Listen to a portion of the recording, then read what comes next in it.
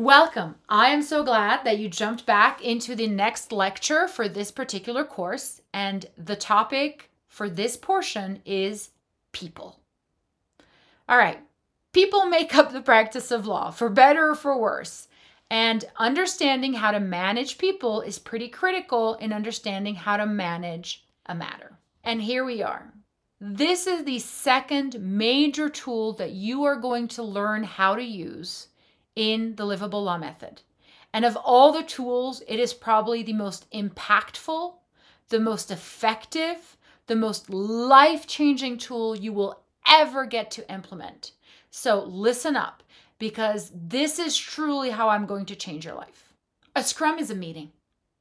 That is a life-changing, game-changing tool. A scrum is a 15-minute meeting.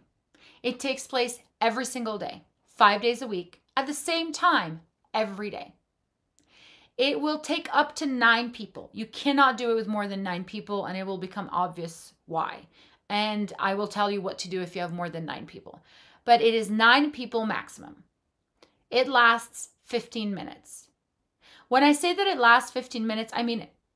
In fact, people are encouraged to stand during scrums. They're also called stand-up meetings, because at 15 minutes, everybody says, we're done, bye. And that's it. You get off Zoom, you get off Teams, you get off your video chat, you walk out of the room, doesn't matter. 15, no more. Every person gets 90 seconds total. Now, are you there with a stop clock? Well, I would encourage it, but I know not everybody is pedantic as I am, and I will agree and allow for certain, deviations in your behavior. But 90 seconds. I mean, you will know more or less if people are going over that. And during the scrum, each person uses those 90 seconds to cover 4 topics. Now, before I jump into those 4 topics, I want to talk about the roles in the scrum, because then it'll make sense about how we maintain order. There are 3 roles in the scrum. There's the scrum master, the matter owner, and the team. Now, the scrum master doesn't have to be the same person at every single meeting. And in fact, I would encourage you to have 2 or 3 people who can be scrum masters, because that way, if one of them's sick or the other one's busy or whatever it may be, somebody else can take over. The scrum master is basically just the person who's going to run the meeting and keep everybody to the rules. Then you're going to have the matter owner. Now, the matter owner, right, is the person who makes the strategic decisions. The classic matter owner is the partner in charge. It can be the junior associate, it can be the senior associate, it can be whoever it is who is in charge of that particular matter, who is the final decision maker, who makes the strategy decisions for that particular matter. And then you have the team, and the team is everybody else. And if you remember when we started in my previous lecture, the scrum master is the person who governs the how. The matter owner is the person who governs the what. And you can have several matter owners, but you can only have 1 scrum master per meeting. Okay, now we know the roles. How do you assign the roles? Well, matter owner and team assign themselves, but scrum master, you need to find somebody who can enforce the rules. And it is better if it is not the matter owner, because the matter owner and the scrum master, in the same way that the how and the what, are going to be in tension with each other. Because the what wants results no matter what, no matter the cost. The how is going to manage the bandwidth and manage the team and not put it at the absolute mercy of the what. The big central thing about the Livable Law Method is that it decouples those 2 roles, the scrum master and the matter owner, the ruler of the how and the ruler of the what, so that you can serve the client, but you also have someone who's there to protect the team. That is what was missing in the practice of law, and that is what I tried to give by creating this method. I mentioned that each individual is going to have 4 items they're going to report on. They get 90 seconds total to report on these 4 items. They're going to tell you what they have done since the last meeting, which is what they've done in the last 24 hours. And if you have somebody with a task matrix open, they can start deleting things that have been done. And this is how you keep your task matrix clean. And then you will have them report what they will do in the next 24 hours. Now, it is not practical for the Scrum Master to be writing up those items as they're being shared, but it would be good for the Scrum Master to have the task matrix open and to look at it and say, hey, thanks for reporting on that. Be sure to add it to the task matrix. And in fact, when you are implementing the Scrum, a very good thing to do is to tell people, hey, before the meeting, jump into the task matrix and write down the things you're going to report to us anyway in the task matrix. This is how you're starting to interlock these two tools so that they become a method, a standard method for people to communicate to each other. The next two things the team member is going to share is this. They're going to share their stucks, which is anything that they are unable to move forward on because they are stuck. Now, a good one, although it's going to be awkward at first, is if a person can say, hey, I was supposed to be working on the revisions to this brief and I haven't gotten it back from so-and-so. Can you please provide it to me? And it is up to the Scrum Master to be like, oh, yep, we need to make sure that we update the task matrix. We need to make sure that we change the deadlines. Like there is something we're going to have to be doing about this issue because somebody is stuck.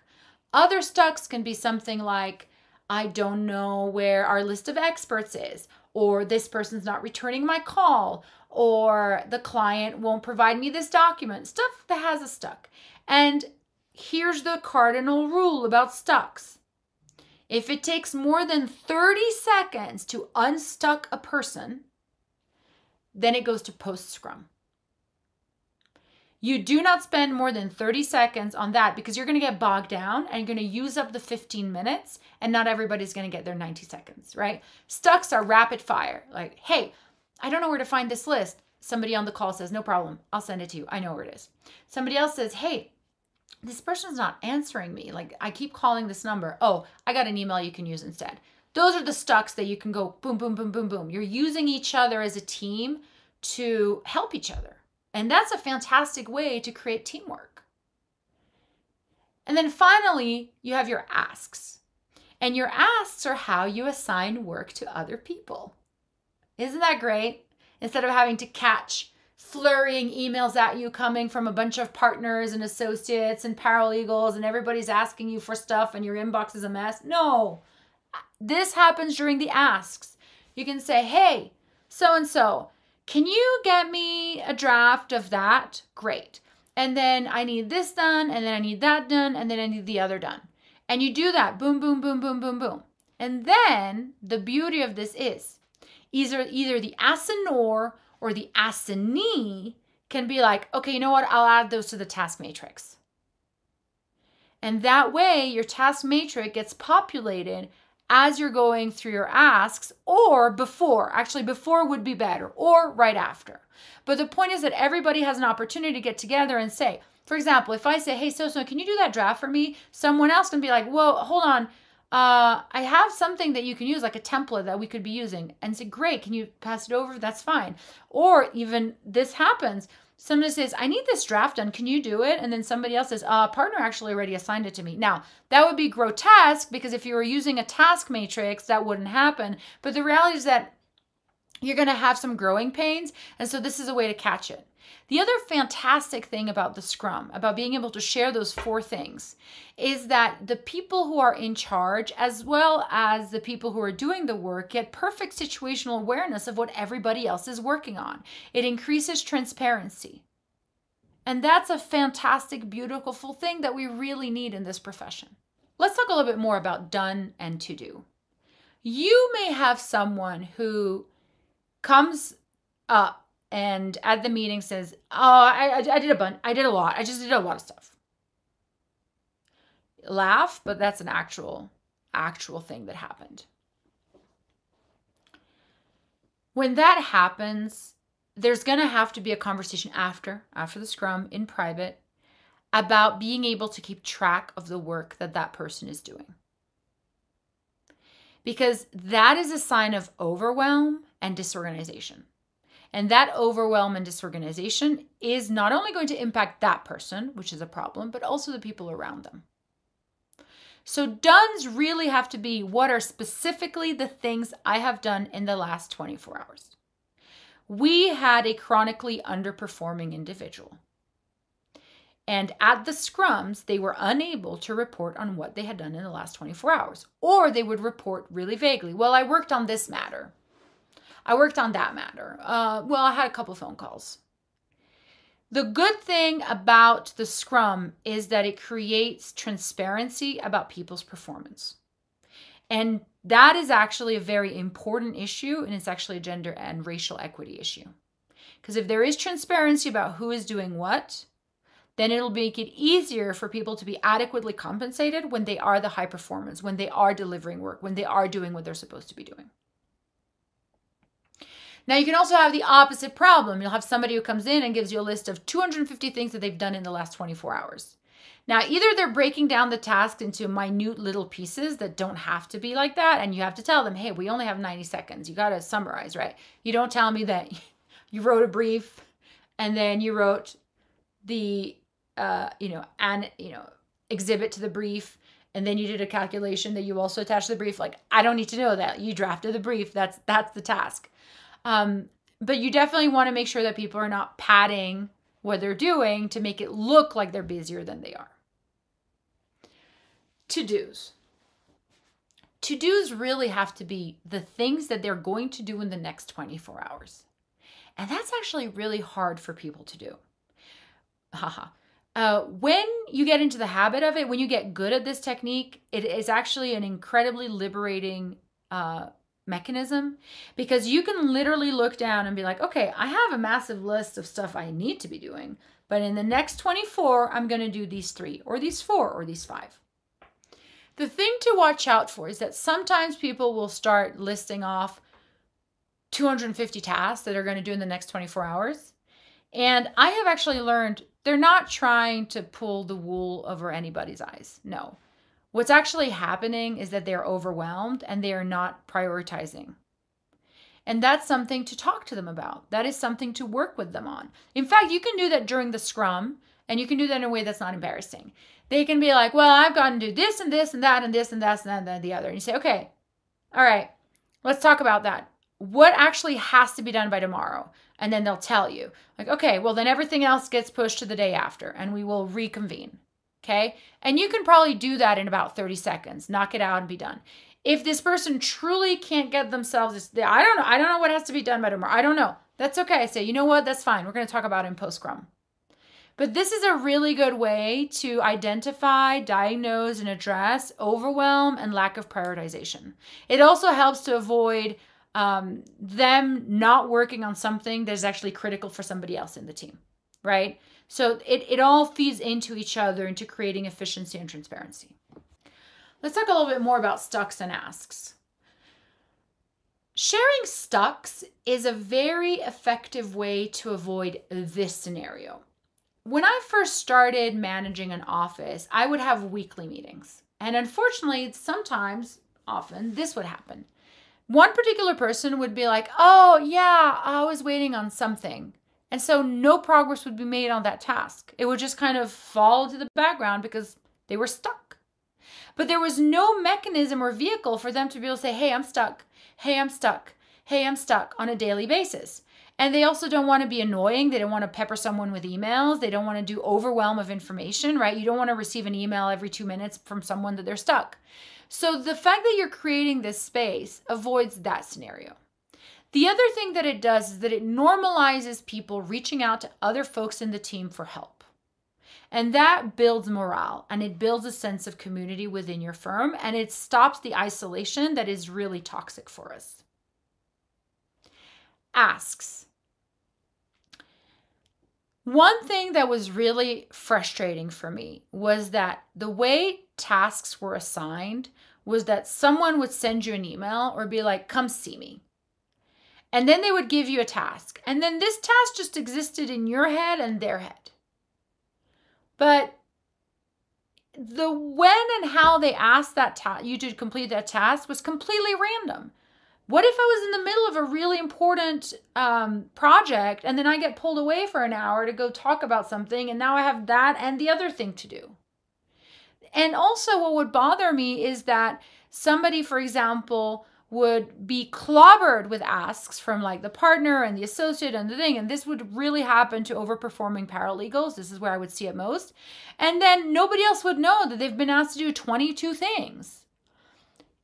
Being able to get in there and have these asks done in a public way takes away that to a certain degree.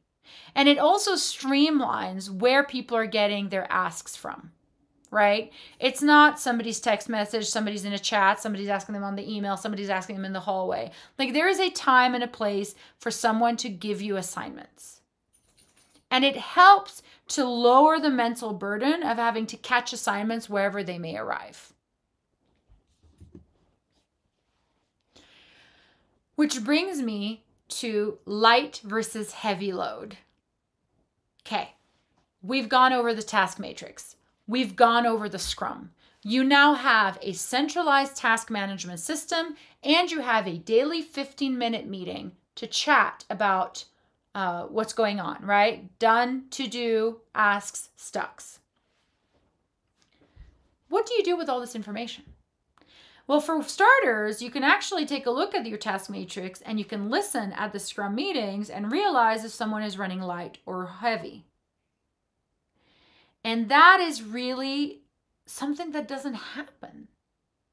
What do you do about it once you figure it out? You reassign.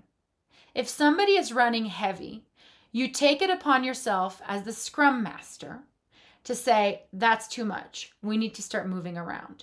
And then you find someone who's running light and you say, okay, well, what of that load can you take over? And if the answer is nothing, then you've got a personnel shortage issue, or you have a misassignment of personnel, because it means that you have somebody who cannot take on load and somebody who is overwhelmed. And also the other thing you want to look at when you're looking at light versus heavy load is that you want to start noticing who tends to always run light and who always tends to run heavy. Okay, because the people who run heavy, especially in the practice of law, yours truly, guilty, me, what do? We just keep taking on more work because we're overperformers. We can do it all, no problem, until we burn out or leave the law. So truly understanding if someone has a light and heavy load seems like just such a simple, banal thing, but it isn't. And now you have the tools to actually check that. Which brings me to substance and difficulty of work. It really goes unnoticed that certain work might be more intellectually demanding and other work might just be plain laborious. And just because something is not intellectually demanding does not mean it is not time consuming. And that's been a very difficult conversation I've had with partners over the years. The fact that when they tell a paralegal, this was a true story, a paralegal needed to put together hundreds of exhibits, 5 different sets of those hundreds of exhibits, and the partner was irritated that it took more than 2 days. And then he answered, but making binders is easy. And I thought, yeah, making binders is easy. Making 40 binders to all look identical to the 5 sets they're supposed to mirror is a lot of work. It's not complicated, but it is time consuming and it needs focus because you can't get it wrong. So those are the kind of things that the Scrum Master needs to be knowledgeable enough, needs to have enough experience to be able to look and understand. If somebody is drafting discovery requests, that is somewhat time consuming, depending on the request. If somebody is doing your discovery responses, that is wildly more time consuming. Those are 2 different worlds. You can't treat them the same. And I've seen partners try to treat them equally. When the Scrum Master and you, as the person taking this course, is looking at the task matrix, keep in mind that there is light versus heavy load and that the substance and difficulty of the work is not necessarily proportional to how much time it takes. And what you're looking at with the task matrix is how much time it's going to take. Because here's the thing. This is a fundamental livable law principle. The work week is finite. I'm going to say that again. The work week is finite.